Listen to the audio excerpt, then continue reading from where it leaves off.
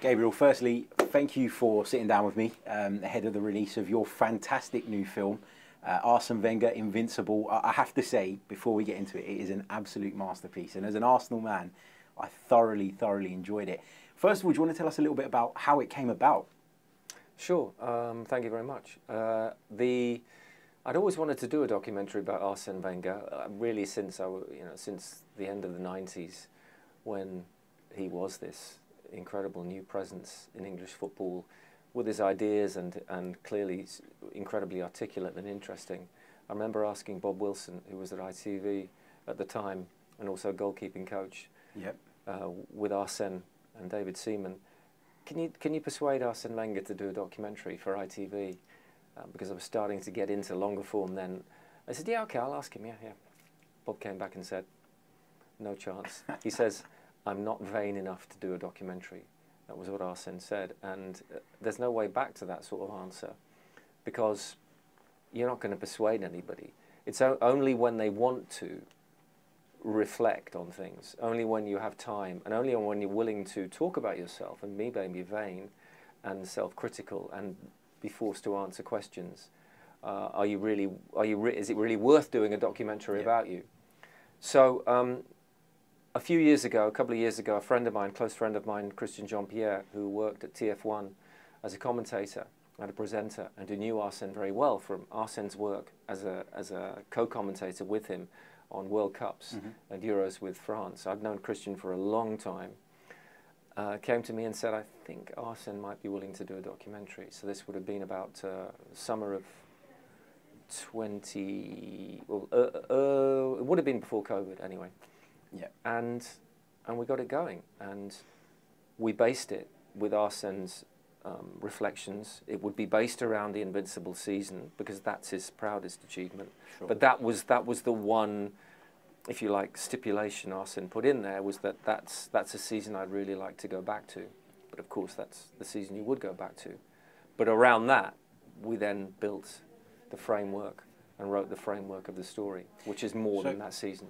So at the time, Arsene's book hadn't come out, right? At the time you guys began? When we began, yeah, good question. When we began doing, if you like, getting to green light stage, Arsene's book had been written, but it was about to come out. Okay. Arsene's book came out pretty much around the time that we started to do our first interviews with him. I think it was October 2020, something like that. Around that, yeah. Yeah. So we were able to look at Arsene's book and get a sense of, obviously, what he'd said in it, and aim differently. I would like to think, to get more from him that was personal, that was self-critical, and that was emotional. That's what we wanted to do, in addition to hopefully telling a good story. I think you definitely succeeded in that, because one of the things that I think a lot of Arsenal fans felt, including myself having read Arsene's book, was that it kind of glossed over some of the more difficult periods in his Arsenal tenure. I mean, we all know that the way that his Arsenal career ended. Watching your film made me feel a little bit sad about it. Did that come across from Arsene when you were putting together this film? Could you feel the change in tone? In what sense sad? Sad on his behalf, or sad in terms of the way that he was treated? How do you mean? A little bit of both. Sad in terms of the fact that he was treated the way he was by certain sections of the fan base. And again, in the film, there's a couple of bits where you highlight the treatment, or some of the treatment that was getting directed at Wenger. But as an Arsenal fan, I felt sad that this man who had brought us so much had to go through this before he left the football club. Yeah, well, I think that's, if you were to talk about it maybe in broader terms, it's just the nature of life. I think Thierry Henry says in the film, how many times does a manager get a happy ending? Yeah. It's very rare. Ferguson managed his exit superbly. It was a masterclass. And I think it was important for us to cover that and to get into that with Arsene, and to get his I think closer to his definitive reflections on what happened. And I think it's only with time sometimes that you're able to get a sense of your own failings, and you're able to get a sense of the real truth. Some of the emotion has gone, not all of it, by the way, because he's still very emotional about Arsenal. I think that comes across in the film, and the fact that he obviously hasn't been back to the Emirates yet says a great deal too. Yeah, indeed. And you've made some other great football films as well, Finding Jack Charlton, etc., etc. Brilliant stuff. How does Arsene, those films were built around wonderful football people that were loved by so many. How does Arsene as a man and his achievements kind of stack up to Sir Bobby Robson, who you made a film about, Jack Charlton, etc.? Where does Wenger kind of rank in that? I think they all rank top of their own divisions. I think they're separate. I don't think you can compare them necessarily. That their stories are different, and the way in which they achieved what they did is different. I think that there are similarities, I think, in terms of where they came from. One of the fascinating things about this film, and it was important that we did it, was we took Arsene back to Dutlenheim, and we filmed in Dutlenheim, where he was from.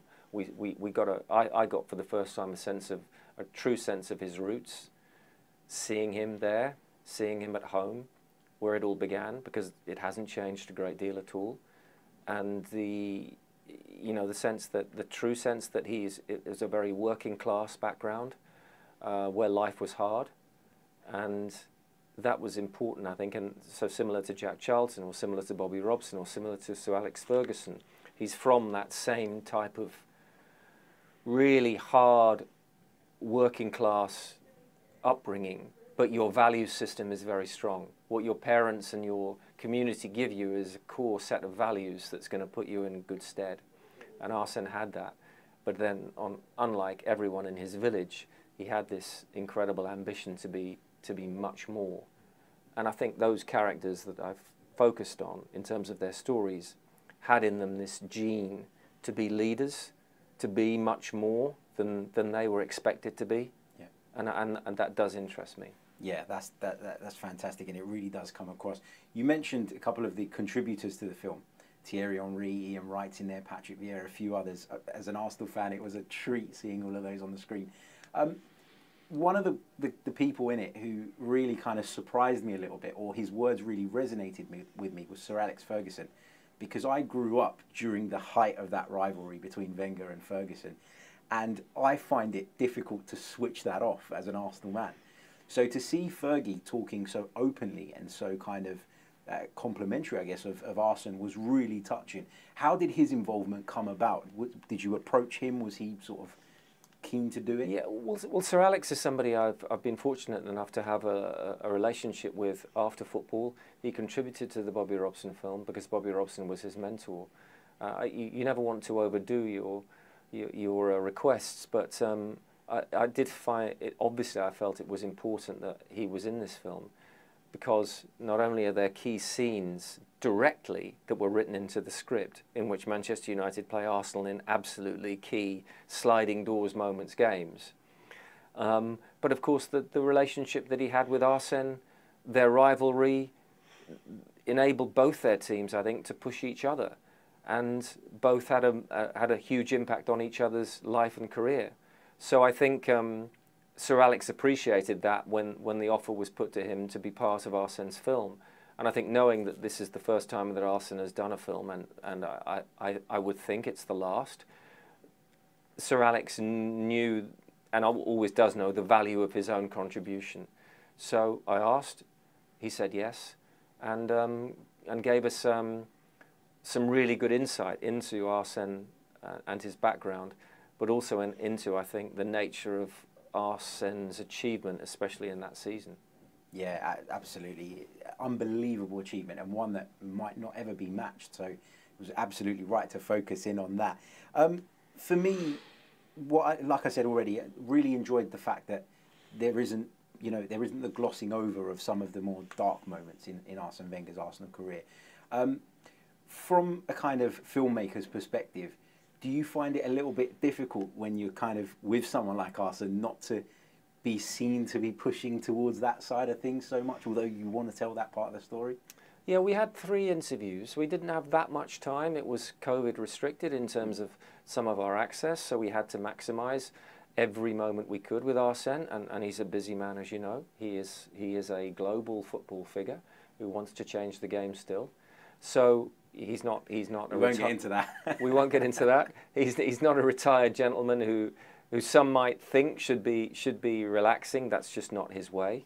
But yeah, I think in terms of we had 3 main interview slots. So we had 3 days in that sense, 3 half days, and we had to maximise that time.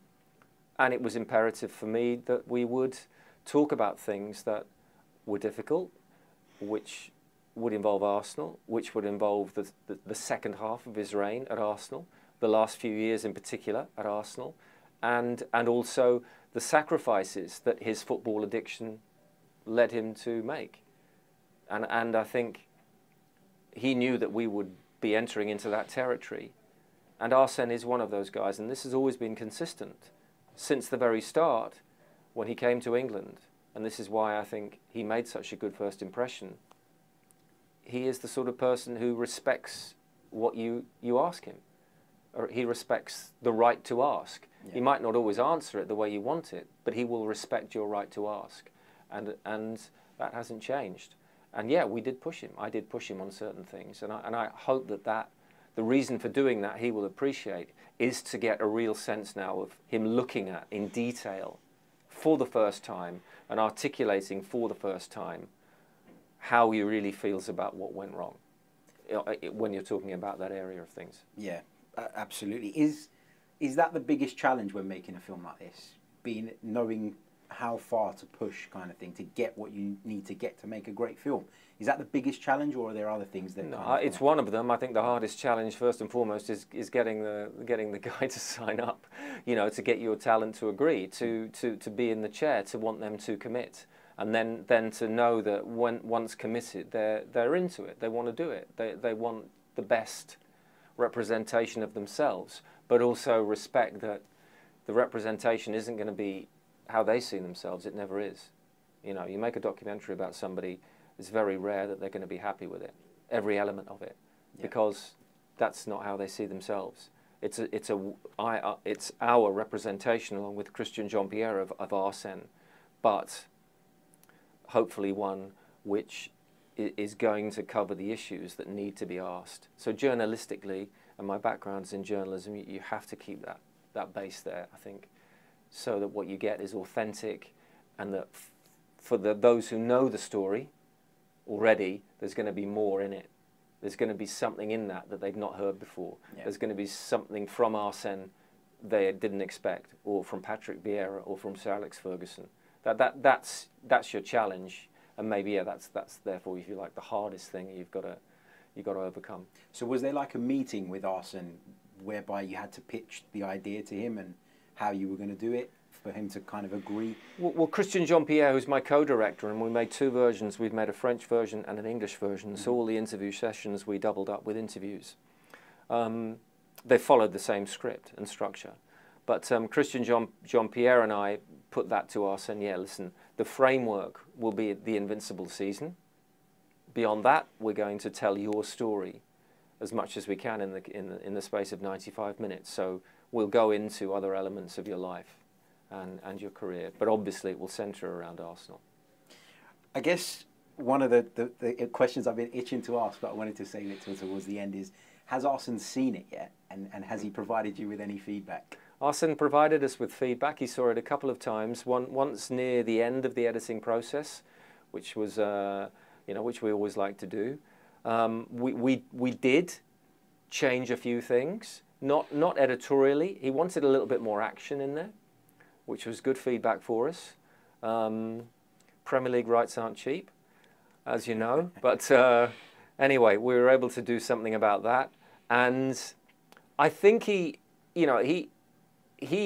this isn't perfect like the Invincible season in his eyes, this film. But I think he appreciates that, that we wanted to try and be as truthful and authentic and neutral as possible. He respects that, and I think there'll be elements in the film that he's really happy with, and some elements in the film that he's not so happy with. But in a way, if he'd been happy with everything, you'd start to question yourself, because it's a story where there isn't a right or wrong answer. There are interpretations about his decisions. It's still not right between Arsenal and Arsene. So you can't say everything is right if it's not right. Do you get that feeling from him that it's not right between him? I know he hasn't been back to the club, and we as Arsenal fans know that there is obviously, you know, the way it all unfolded towards the end was unfortunate, and I think he was very harshly treated by certain sections of our club's fan base, and I'm actually a little bit ashamed of that because of all the brilliant things he gave. But does that still come across? Do you feel, because I got it from the film, that there is that in Arsene?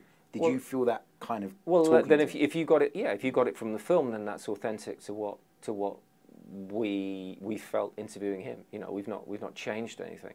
I think it's complicated, yeah, and I think he says, I think I had a love for Arsenal, and the end, when a love story ends, it's painful. It's as simple as that. Thierry Henry says, you know, it's very rare that love stories end with a happy ending each time. So that's where we are with it, and it's maybe the result of the fact that he loved Arsenal so much that it's as painful at times, or was very painful at the time, and remains remains difficult. Yeah, great stuff. And honestly, to anyone that hasn't seen it yet, well, obviously it's not out yet, but to those of you that are planning to watch it, make sure you get down there. Arsene Wenger Invincible is in cinemas from November 11th, and it's on Blu-ray, DVD, and digital download from November the 22nd. I'm buzzing to watch it again. Gabriel, it's a fantastic piece of work, so congratulations to everybody involved. And looking forward to our listeners and our viewers sharing their feedback on the film as well. And thank you for talking to me. Great stuff. Thank you very much. Been a pleasure. Thank you.